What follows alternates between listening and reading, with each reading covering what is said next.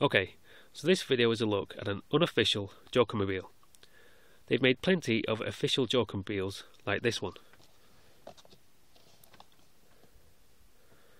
which is an excellent version of the 50s comics Jokermobile, complete with the Joker inside there at the wheel.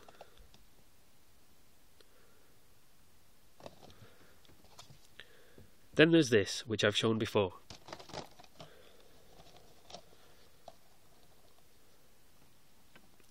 Which is both official and unofficial at the same time. It's from Hot Wheels and in a Dark Knight box, but wasn't in the film, so is a bit misleading.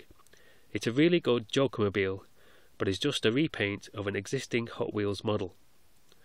In the film, the Joker uses a big semi-truck to attack Harvey Dent in the armoured truck. But he also uses a school bus twice in the film. Once when he uses it as a getaway vehicle after he's just robbed a bank, and gets in it again after he's just blown up a hospital.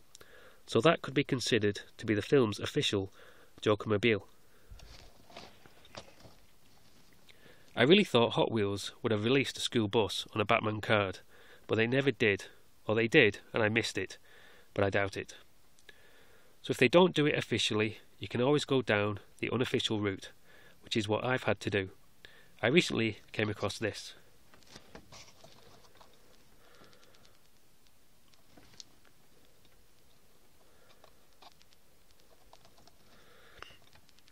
A Matchbox school bus called a Field Tripper. It's not quite a proper school bus, as they've put big wheels on it, I think for off-road purposes, hinted at by the name Field Tripper. I don't mind the big wheels, as Joker is going to need a sturdy vehicle to go up against all the Bat vehicles.